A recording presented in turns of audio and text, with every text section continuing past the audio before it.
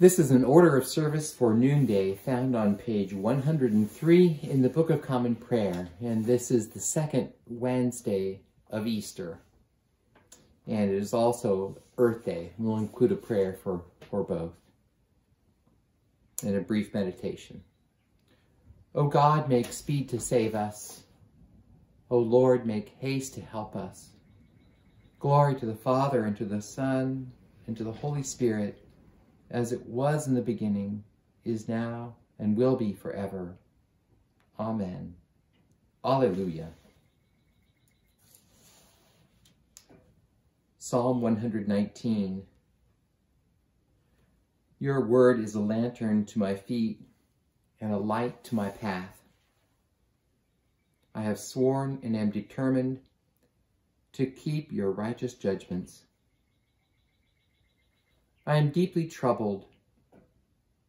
Preserve my life, O Lord, according to your word. Accept, O Lord, the willing tribute of my lips, and teach me your judgments. My life is always in my hand, yet I do not forget your law. The wicked have set a trap for me, but I have not strayed from your commandments. Your decrees are my inheritance forever. Truly, they are the joy of my heart. I have applied my heart to fulfill your statutes forever and to the end. Glory to the Father, and to the Son, and to the Holy Spirit, as it was in the beginning, is now, and will be forever. Amen.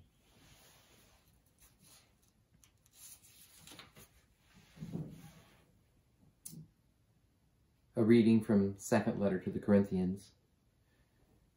If anyone is in Christ, they are a new creation.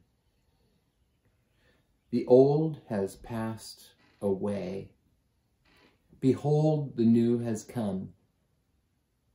All this is from God, who through Christ reconciled us to himself and gave us the ministry of reconciliation. Thanks be to God. Just invite you now to participate in a brief meditation on reconciliation, that you take time and consider the completion of God's work on the death and resurrection and life of Jesus, and in this Eastertide claim again for yourself that vision and claim that God has upon us to have been already completely reconciled. It's up to us to accept it. I invite you now to take some time and close your eyes and just hear this prayer for the second Sunday of Easter and the second Wednesday in Easter. Almighty and everlasting God, who in the Paschal mystery established the new covenant of reconciliation, grant that all who have been reborn into the fellowship of Christ's body may show forth in their lives what they profess by their faith. And just again, this reading from 2 Corinthians, if anyone is in Christ, he is a new creation. The old has passed away, the new has come. All this is from God, who through Christ reconciled us to himself and gave us the ministry of reconciliation. Just invite you to sit with that claim upon you that you are reconciled already to God in Christ, and that reconciliation is complete. There's nothing that God is holding back from that reconciliation. God has forgiven you completely. God loves you completely. God longs for you to accept that claim upon you, upon all of us.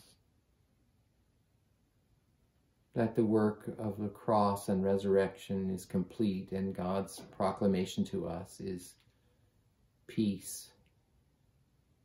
You are forgiven. Go forgive others. Accept that word on your heart deeply for yourself and for everyone you know, that you are forgiven. They are forgiven. From the perspective of God and the power of God, nothing is held back.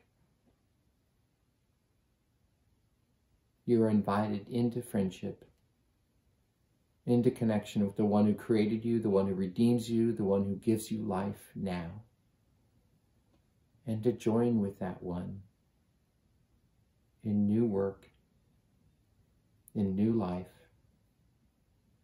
joining with God in Christ in the ministry of reconciliation, sharing in the work, mending, tending, caring, proclaiming the love of God to all people. Let it fill you up. Let it land on your heart. Receive that love from beyond you. It is a power greater than any human power.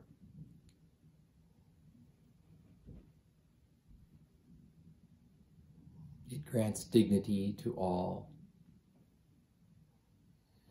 The claim of sacred life, the claim of the image of God already in us, every one of us. As we say in our baptismal covenant, will you seek and serve Christ in your neighbor, loving your neighbor as yourself? We never add Christ in. Christ is already there. And we simply witness together to the deepest truth about us. Christ in us. Christ called forth out of us. Christ calling us to receive love, the great love, and to give it back, and join in a great pattern of creation that was there at the beginning.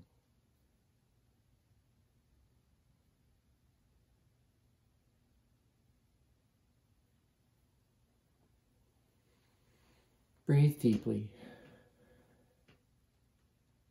Take in the love of God in Christ.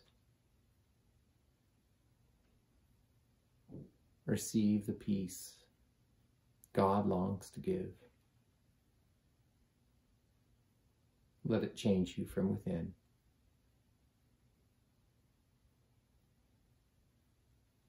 And then go and be about that peace,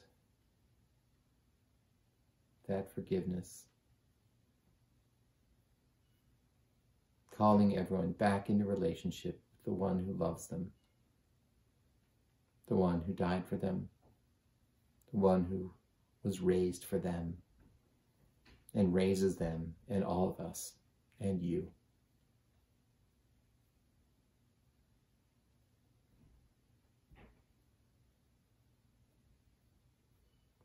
Amen. We continue on page 106. Lord, have mercy. Christ, have mercy. Lord, have mercy. And on the right, for the Lord's Prayer, Our Father in heaven, hallowed be your name. Your kingdom come. Your will be done, on earth as in heaven. Give us today our daily bread. Forgive us our sins as we forgive those who sin against us. Save us from the time of trial and deliver us from evil. Lord, hear our prayer and let our cry come to you. Let us pray. For the second Wednesday of Easter, Almighty and everlasting God, who in the Paschal mystery established the new covenant of reconciliation, grant that all who have been reborn into the fellowship of Christ's body may show forth in their lives what they profess by their faith. Through Jesus Christ our Lord, who lives and reigns with you and the Holy Spirit, one God, forever and ever. Amen. And on this Earth Day, a prayer.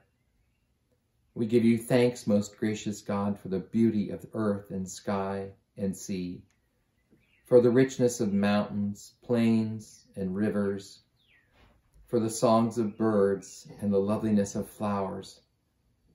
We praise you for these good gifts and pray that we may safeguard them for our posterity. Grant that we may continue to grow in our grateful enjoyment of your abundant creation, to the honor and glory of your name, now and forever. Amen. Just invite your prayers for this time. We hold up and pray for all those in leadership in this time, those making decisions for the future of the planet, for its well-being, those making decisions for the well-being of people. We pray for all those serving in medical care in this time and those in service industries, those whose lives are at risk. We pray for the flattening of the curve and the ending of this time of quarantine in a way that is safe and helpful. Bless this time, this sacred time. Help us to use it well. Renew us with your Spirit working in us. Help us to accept your complete reconciliation and then be about your work.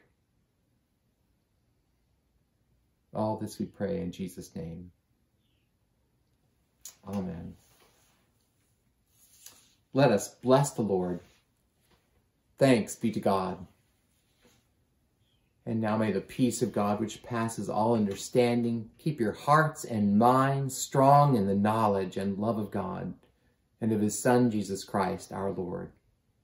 And the blessing of God Almighty, in the name of the Father, and the Son, and the Holy Spirit be with you and those you love and pray for now and always. Amen. Take care.